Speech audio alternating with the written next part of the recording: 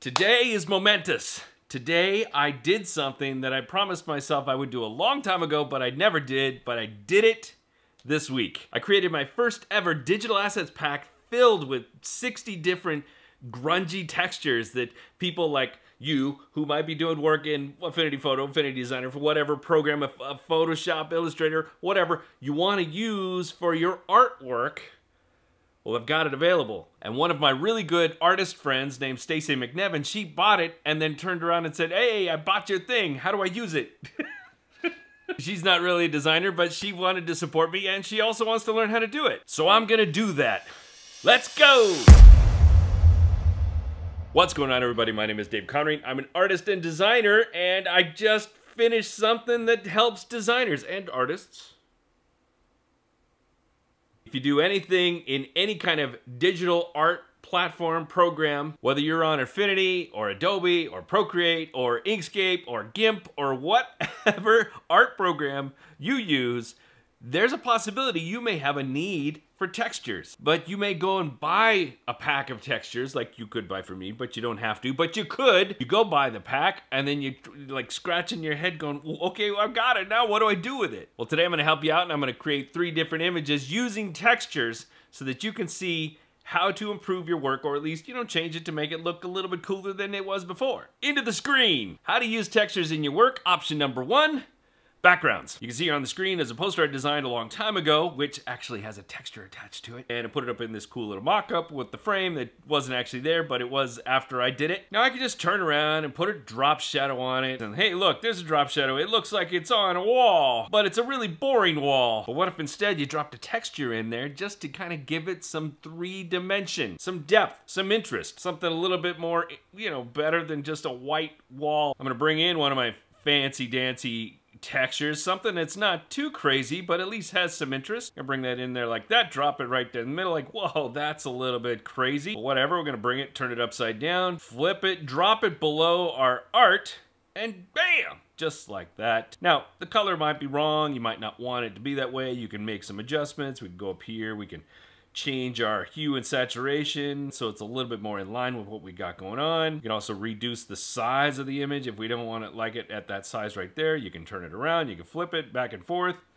do like that, or off to the side, or whatever suits you. You can even invert the image completely doing a Command I, or go up to, where is it, layer, invert is somewhere here. I don't know, just hit Command I. Now you notice that when I did that, it actually cropped the entire image to the thing. So now I'm stuck with that, but I can go back and change that back to that what it is, and there you go. Super simple. Option number 2, textures as masks. Let's say you've got a really interesting image that you feel like you need to bump it up a little bit more. You need to turn up the notch a little bit, make it a little bit more grungy, a little bit more gritty, or maybe just add some interesting texture of any sort to it. You go and you take your image like this, you drop in one of your textures, wherever you get your textures from, preferably for me. This one actually originally looked like this. It's like an oil patch that I found outside on somebody's front yard somewhere in their sidewalk. But I kind of like it this tone because if you know anything about masking, you know that white reveals and black conceals. And although we're not really looking total black and white here, I'm just going to go ahead and I'm going to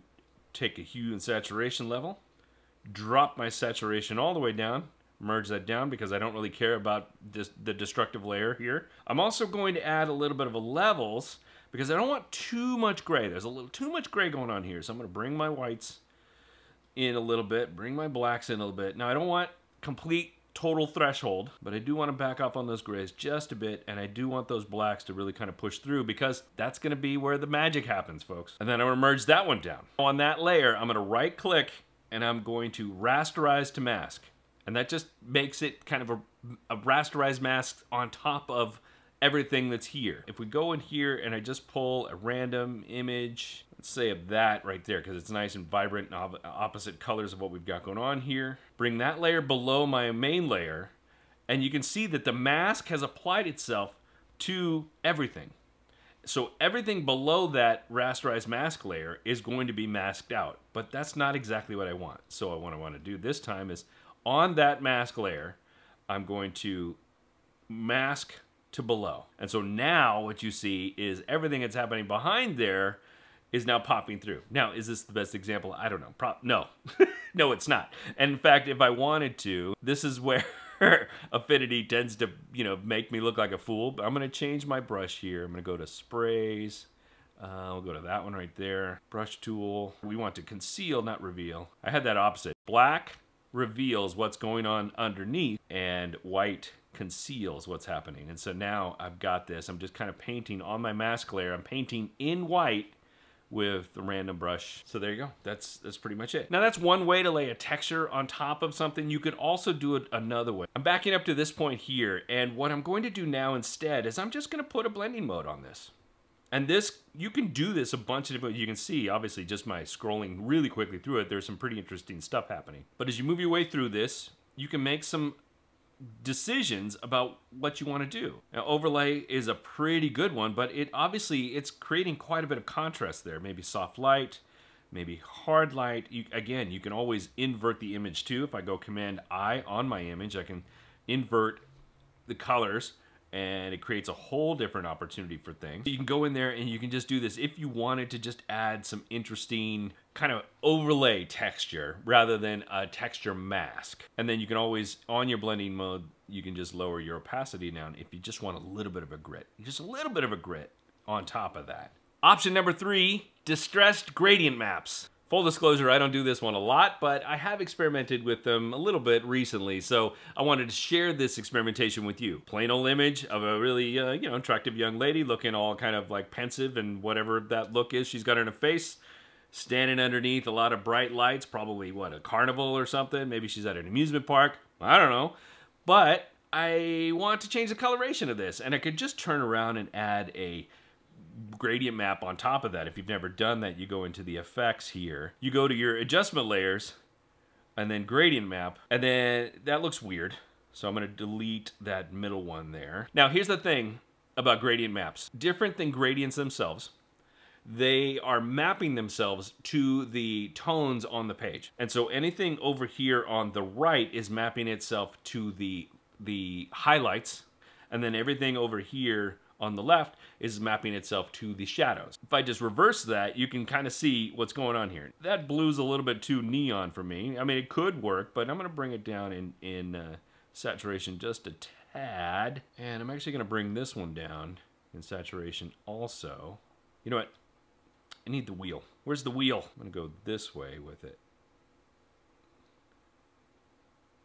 So that is a gradient map overlay on top of this image, and it looks okay. But if I want to make this super interesting, I drop in an interesting texture, put it right there on top, maybe readjust it.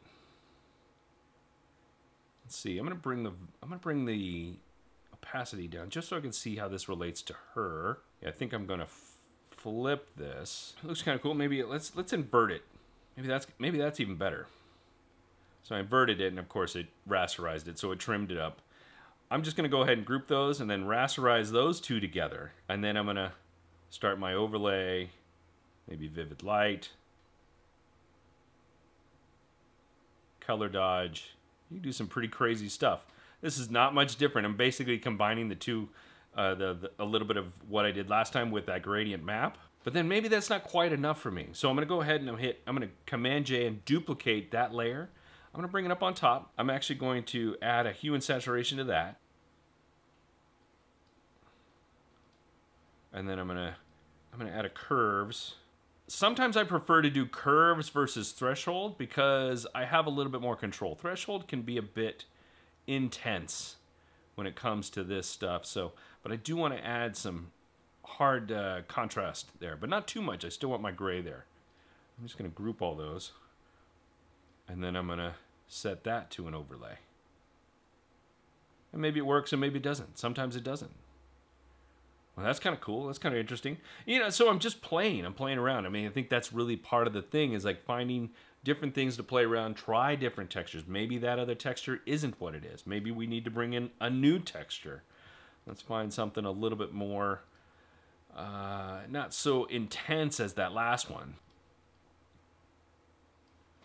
Again, gradient map on top of that one.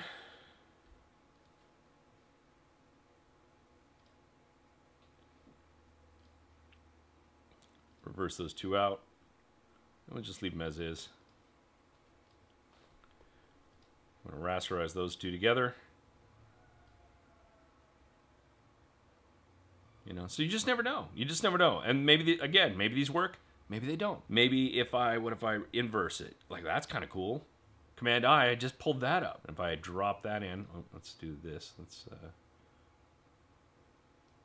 really kind of bring that saturation in there. It might be a little bit much, so bring that down. I mean, that's kind of cool. Drop some type in there. One thing I want to note is that I made this all in Affinity Photo, and you may not have Affinity Photo. You may actually have Adobe Photoshop. And although the processes are a little different, the core ideas are essentially the same. Masks are basically the same. Overlays are basically the same. Gradient maps are basically the same. It's really more about what kind of creativity and ideas that you can apply to these textures rather than how they get applied in any one particular program. I have done numerous experimentations both in Affinity Photo and Adobe Photoshop over my lifetime, and really what it comes down to is getting in there and messing around and finding new things and figuring things out and making mistakes that turn into happy mistakes. That happens to me all the time. In fact, if you look at this image right here that I've got on the screen, this was made basically by a happy accident, and when I started to really push it, I found something super interesting. It has this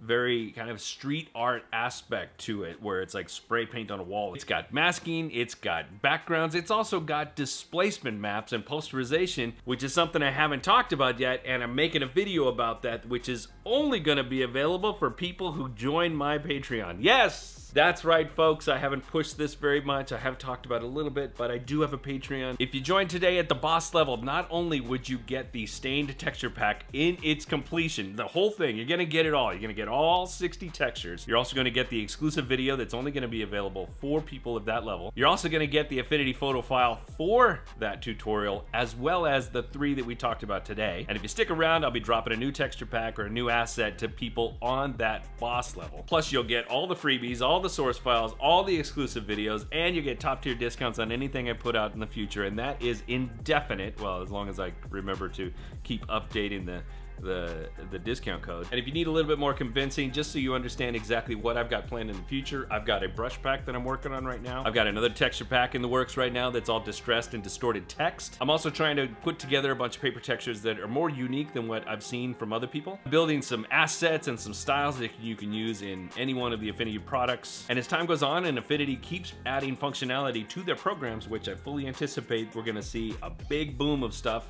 come Affinity 2.0. As they keep doing that, I'm gonna keep experimenting and I'm gonna keep sharing new cool things with you. If you join Patreon, you're gonna be getting to the front of the line for all of that stuff in the future, and I'm really looking forward to it. I had a blast making this particular texture pack, and I cannot wait to make more. I'm really looking forward to it. Stay tuned, join Patreon, or don't, totally okay. If you just want to get your hands on the textures, they're available in the shop. Just go down to the link in the description. And that's pretty much it. I'm gonna get out, but I wanted to make sure, if you have any questions, make sure you go down in the comments, ask away, make sure you hit the like button, subscribe if you haven't done so already, hit that bell button because you never want to miss a thing. And I'm out. Folks, be good today, be even better tomorrow. See ya.